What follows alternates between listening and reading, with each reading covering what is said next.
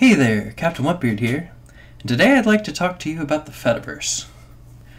So, with Twitter kicking a lot of people off of their platform, along with Facebook and other sorts of social media places like that, where common people like ourselves can have their voices heard and interact with people, with them just banning people for increasingly ridiculous reasons, it's really important to have a good alternative. Now, there have been a few that have popped up over the years. Most of them have not been successful, obviously. And when they do get successful, like Parler did, then you see companies working together to try and strangle them so that they can't actually get a foothold. So the people who get silenced by mainstream social media sources are not able to really move on to another platform a lot of the times.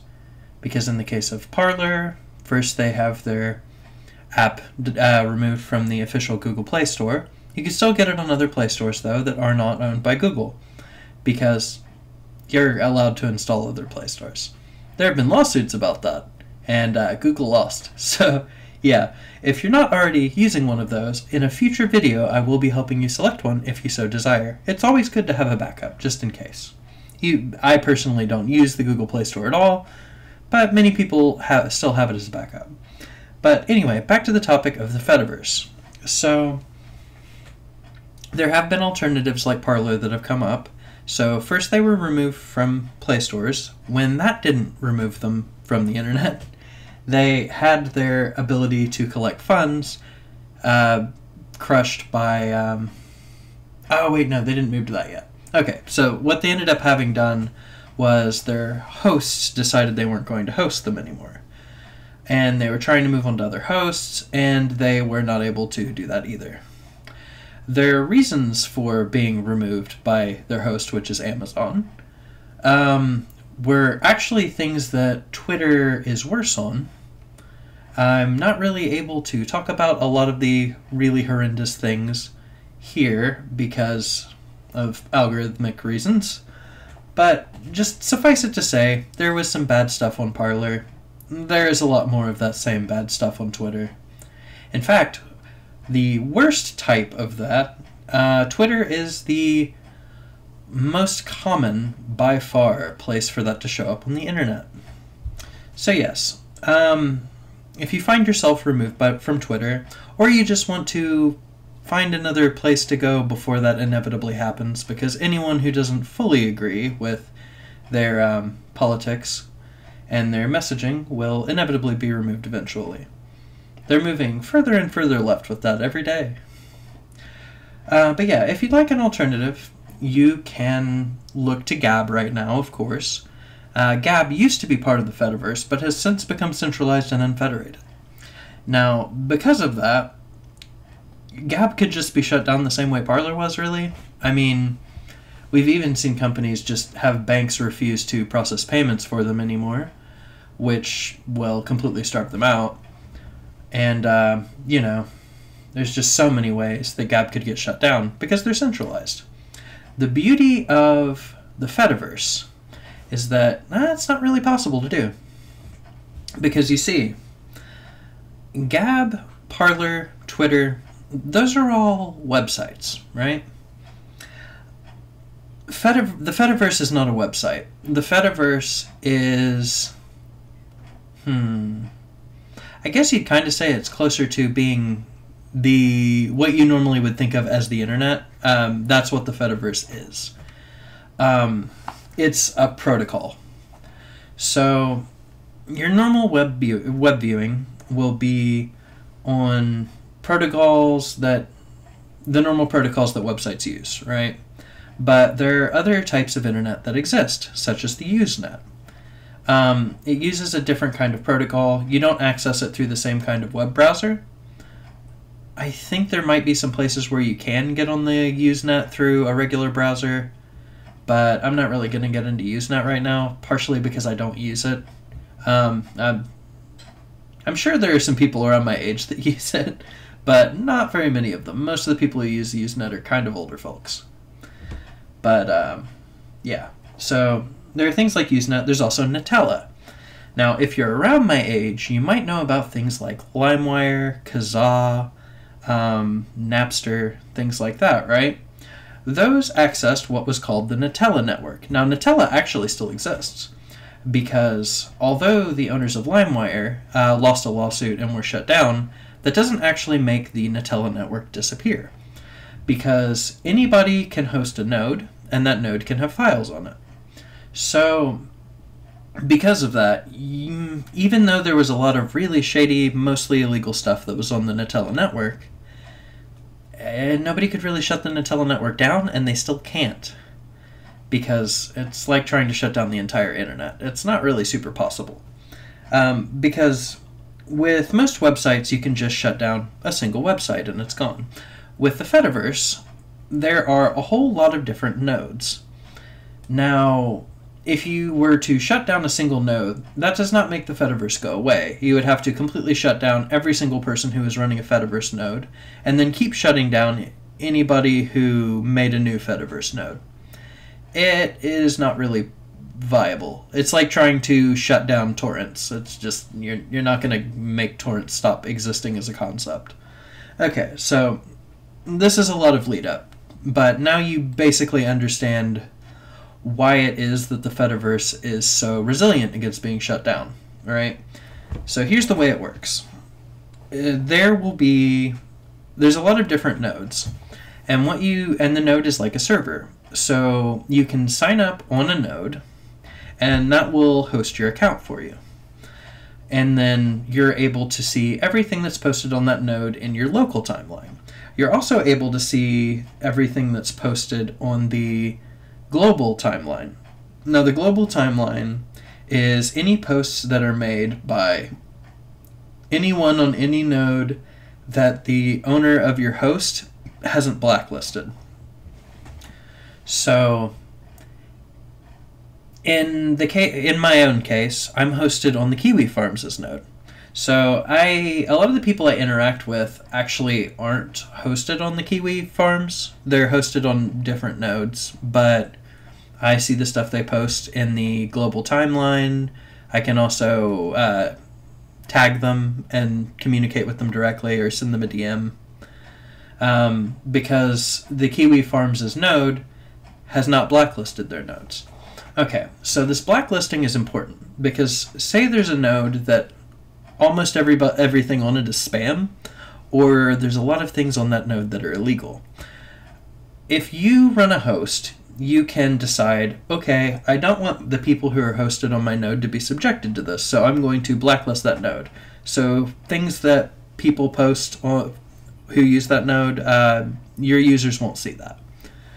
So censorship does still exist to a degree, but it's on a completely different scale, right? For one, there's not a centralized power. If you don't like the censorship that's occurring on the node that you're on, you can just sign up on a different node. It's not a big deal. It's pretty easy to do. And if you really feel like it, you can host your own node, which I'm planning on doing eventually. Once I get a chance to get a server tower set up, I'm going to host a Plemora node, and I'm also going to host a Rocket Chat server, which I'll go into that a little bit later in a different video. Because Rocket Chat is also cool. But let's stick to Plemora for now, or rather the Fediverse. So now you know why you might desire to use the Fediverse, because you're going to, generally speaking, have a lot more free speech.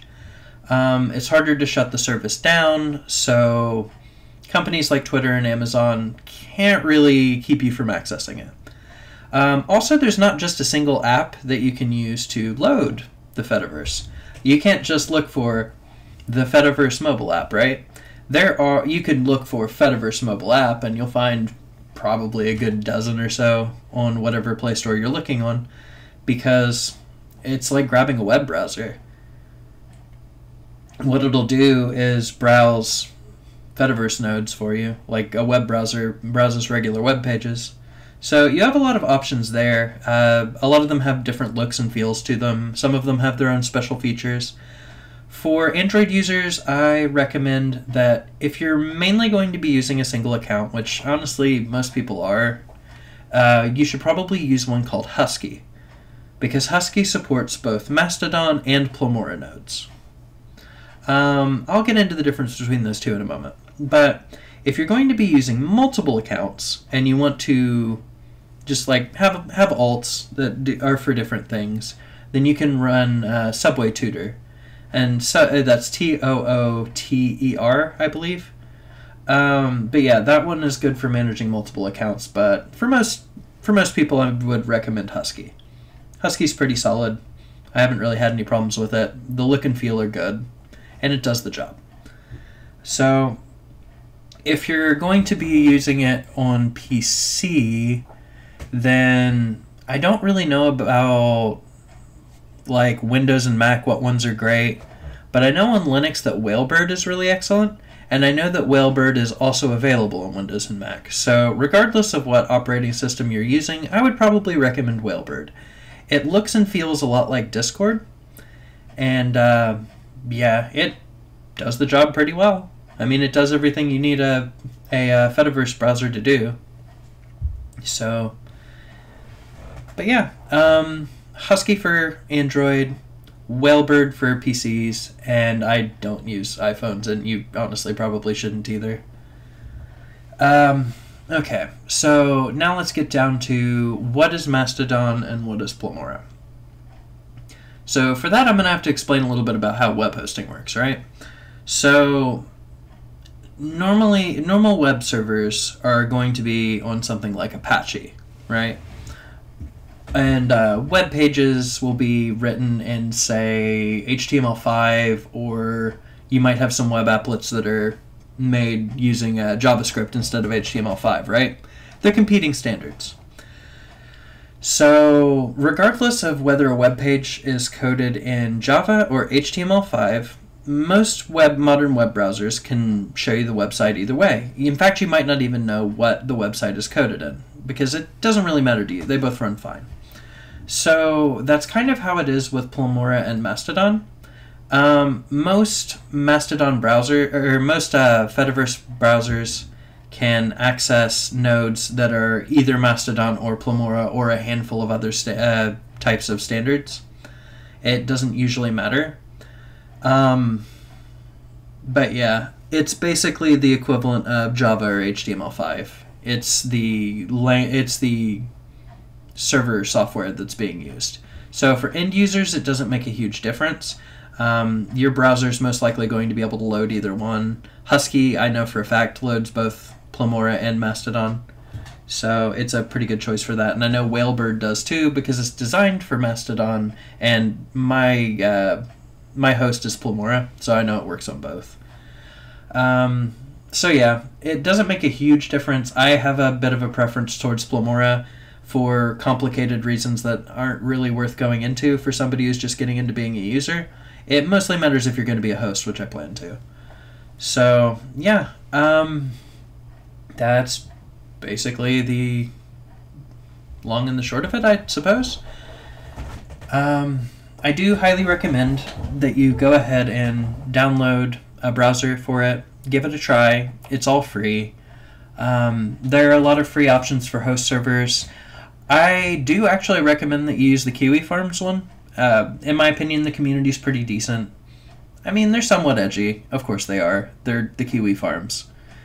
But really, when you get down to it, they're pretty friendly. I mean, they might be a little bit shitlordy towards you if you say something stupid, but I mean, it's mostly in good fun, and if you're not really an asshole, they're not really going to be mean to you, and if you don't put your personal information out there, then you're going to be fine. Just use basic operational security, you know? They're decent people. It's like 4chan. 4chan is actually a pretty nice place. Really, when you get down to it. B can be a little bit edgy, but I don't know, man. I used 4chan since I was like probably 12 or 14. Since pretty early on in its life. But yeah, that's basically what it comes down to, is use Twitter still if you want to, but you should really try and move towards the Fediverse, and my recommendation would be a Plemora node, but Mastodon nodes work just fine.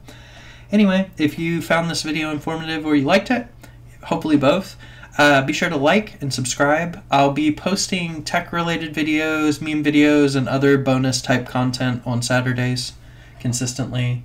Leave me a comment below if you have any questions about the Fediverse, or you have any suggestions on a tech topic you'd like to see me cover.